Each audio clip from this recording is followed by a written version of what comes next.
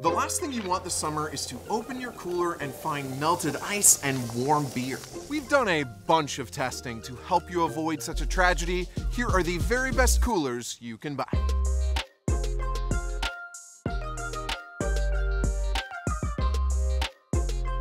We've been testing coolers for years, and this batch includes some old favorites and some much requested new contenders, all put through our rigorous process to find the very best one to fit your needs. Do you need to pay more for a fancy roto-molded model? What cooler is the best overall? Which one offers the most bang for your buck? We're gonna hop straight to the punchline and reveal our top picks. Then we'll give you a peek inside the labs to see how we test the temperature performance of the coolers over time, as well as their usable capacity. Finally, we'll dive deep into the features to look for when you're shopping for coolers. Without further ado, let's crack this open.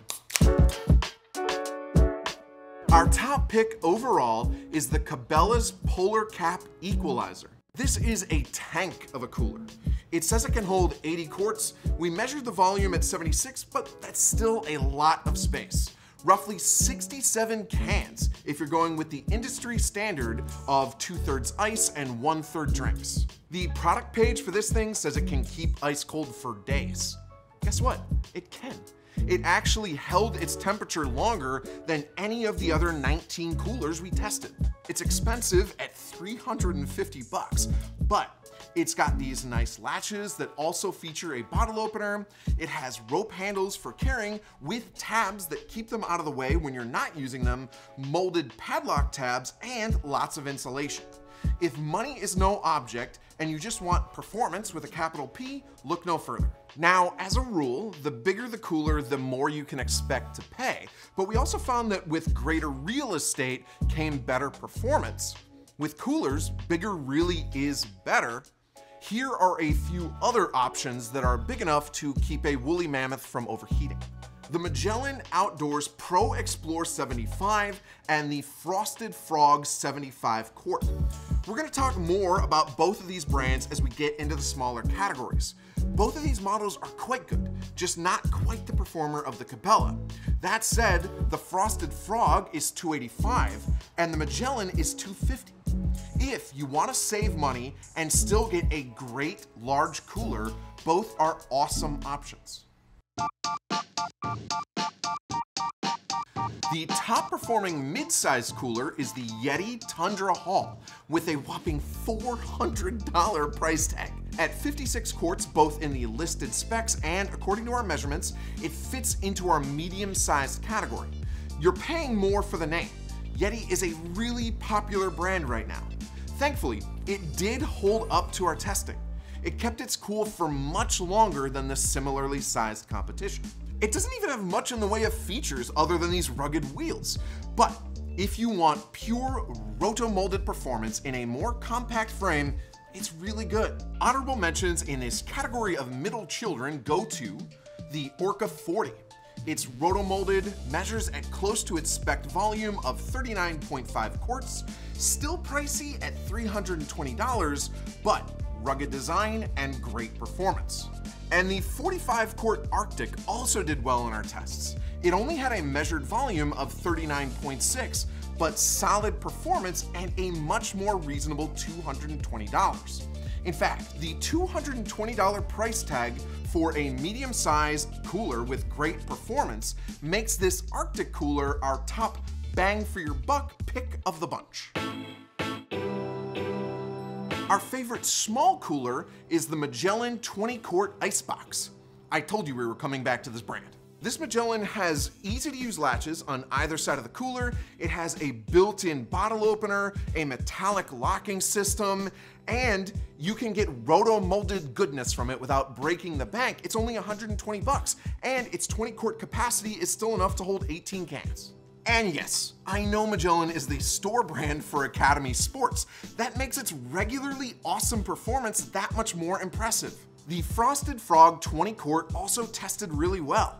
It's a little more at $150, and according to our measurements, it can only hold 17 cans, but Frosted Frog just offers such a cool range of designs. This brand was actually the one you all requested the most when we reviewed coolers previously.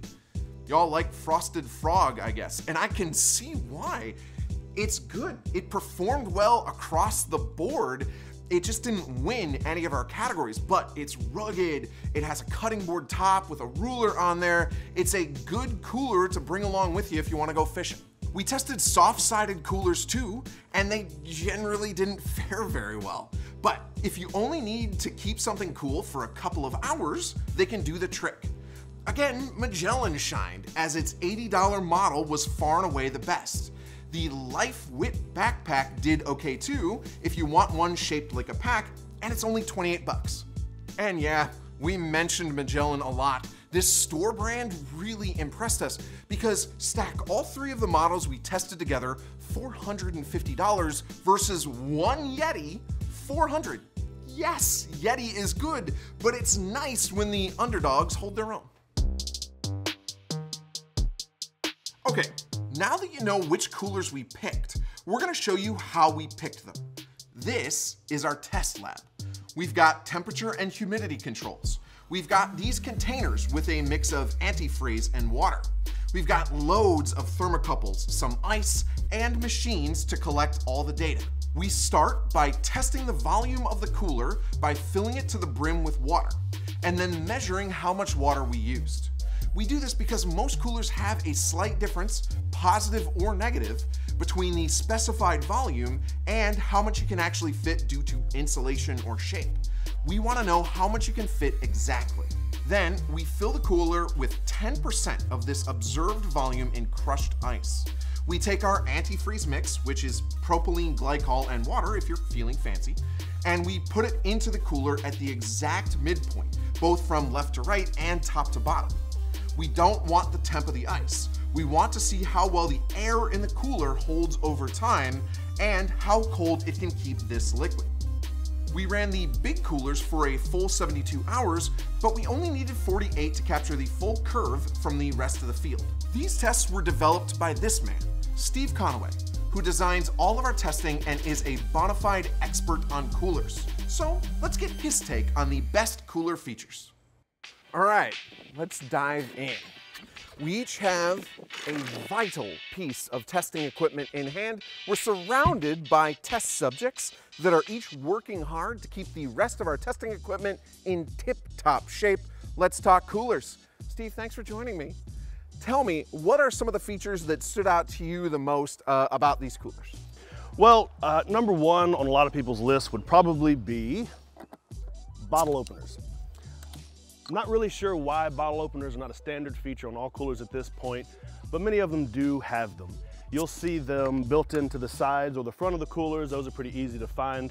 Sometimes they can be a little harder to find. Even right here in the locking mechanism, that's pretty neat. Yeah, usually that'll be tucked in underneath the lid there. Sometimes the soft-sided backpack coolers will have them attached to the straps, or then you can see like on the Cabelas there, the latching handle there, the rubber handle will have a bottle opener actually built into it right in the middle. With the bottle opener built in, this has to be your favorite handle of the bunch, right? Well, actually, it's not my favorite handle or latching mechanism. Oh, I used the wrong term, I apologize. That's right, the handles are here and that's its own thing, but sure. The latching mechanisms are where you really start to see them differentiate, right? Yeah, and I have pretty strong opinions about this. Cabela's, this type of cooler, like a lot of the bigger coolers, actually has my least favorite type of handle and latching mechanism there. It's the rubber, kind of like the bungee strap option there on the front. The reason I'm not a huge fan of this is there's a lot of people who actually cannot operate this very easily. Younger people, older people, even if you have like an injury to your arm, it could be difficult to open. So the fact that it's relatively easy for me, a modern Adonis, is irrelevant to the point, but... Completely irrelevant, trust me. Yeah, so my favorite latching mechanism here exists on the Magellan Outdoors coolers. They have the double hinge latches. Now what this means basically is that you have these very easy to open latches on one side of the cooler that allows you to open it, and then also doubles as a hinge on the other side. The exact same thing exists, so you can open it there. You can even do both of them at the same time to take the lid completely off. This is my favorite one by far. Originally we thought maybe there would be some issues with sealing and keeping the cold temperatures, but our tests have shown that it keeps it just as cold as anything else. Nice, okay. So talk to me about some of these other things. I noticed that Frosted Frog has like a ruler here, and you can use the lids of some of these as a cutting board. Sure, yeah, a lot of these are geared towards outdoor people, so you're going to see the rulers on top are going to be a lot for fishermen, say. They can measure fish, and same thing, you can use the tops of these as cutting boards so you can, you know, descale or prep your fish and things like that. A lot of them do have, I'm not super crazy about this, a lot of them do have these cup holders in the top, which is, you know, great until you need to actually get inside the cooler, and then It's kind of inconvenient. a little bit. Yeah, but I do like the metal here that doubles as the bottle opener. Helps you keep it that much more secure, right? Yeah, you have a lot of these locks. Some of them are going to be plastic only. A lot of them, like the Frosted Frog, some of the higher end names are going to have the metal reinforcement, which will help you keep your stuff secure. Okay, so those are sort of the high end stuff. What should people be looking for on a like really basic level to make sure they're getting a cooler that they actually like? Well, I mean, it depends on what you're looking for. Number one, what we've seen over the years is the roto-molded style coolers are just going to keep everything colder. Okay, like across the board, they perform better. They do. In almost every single case that we've seen, that's it. So at that point in time, it really is about what you're using it for, like I said. So if you're going to be trekking into the woods, you might be looking at something like the Yeti Tundra Haul here that has the wheels. If you're just going for a day at the beach, you might want something lighter. And they all have these, right, to release the water out? A lot of standard features where you're going to have the drain plugs and things like that. A couple of them, especially the larger coolers, you can sometimes get these kind of air locks from internal pressure buildup. So they'll have these pressure release valves on the front of a couple of these coolers. That's super nice because sometimes even once you manage to get the latches undone, if they have the rubber latches, they can still be difficult to open because of that internal pressure. Even for an Adonis like myself? Yes, even for you, Andrew. Okay, well, thank you very much, Steve. I feel so enlightened about coolers. One last question, and this is an important one. What's cooler than being cool? Do you know? This is a tough riddle, folks, so it's no judgment on Steve that he doesn't, he apparently didn't know, but that's fine. The answer is actually ice cold. So that's something to keep in mind.